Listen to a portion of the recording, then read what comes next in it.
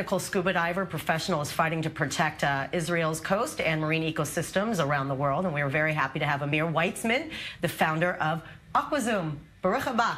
Thank you. First of all, I'm looking at all of your footage, and I myself love scuba diving. What to you is like the most, magical part of being underwater in that habitat?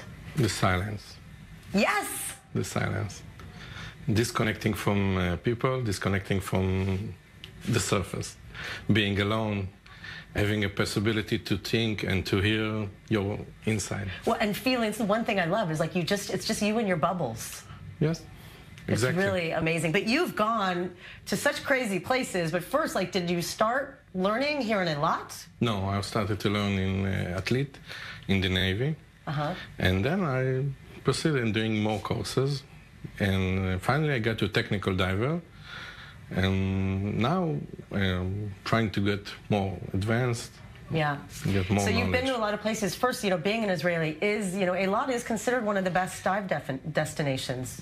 It's considered what you want to see. I think the Mediterranean is better because you can see more things. But Eilat the visibility is right. Clear. So people don't feel, which is why most people aren't like you. Like you've gone into the Alps, ice diving. Budapest under the. Meshuga. Maze. Scary, cold. It's cold, but it's interesting. Yeah. What did you discover being in those places? Nothing special, but only experience. If you dive under the ice, you get more experience than the diver. If you dive in, like we did in Budapest, under the city of Budapest, you get more experience. Right. It's a tough dive with no possibility to go out. All right, so quickly tell us about Aquazoom. Okay, Aquazoom is an underwater company that makes underwater footage for TV shows and news like here. And we are traveling all over the world and looking for special places to dive.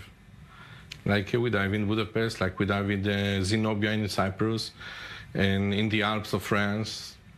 And what we did in Eilat now, we're trying to preserve the marine biology. Which is such a problem around the world. Yeah. Coral reefs die, divers touching it, reefs dying. It's a global phenomenon. What happened that 3 months ago, the Israeli government decided to open the beach called Katza.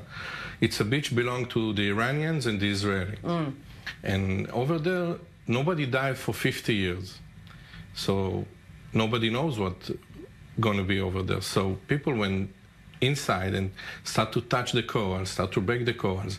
The problem was that the dolphin from the dolphin reef will come inside this beach because this was their playground, the backyard, and divers didn't know what to do with dolphins.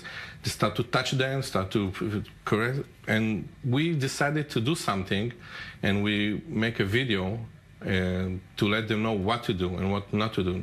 Do not take pictures with flash, do not touch them, do not feed the dolphins, or as we see now, this is a whale shark. Amazing. Amir, we're out of time, but thank you so much.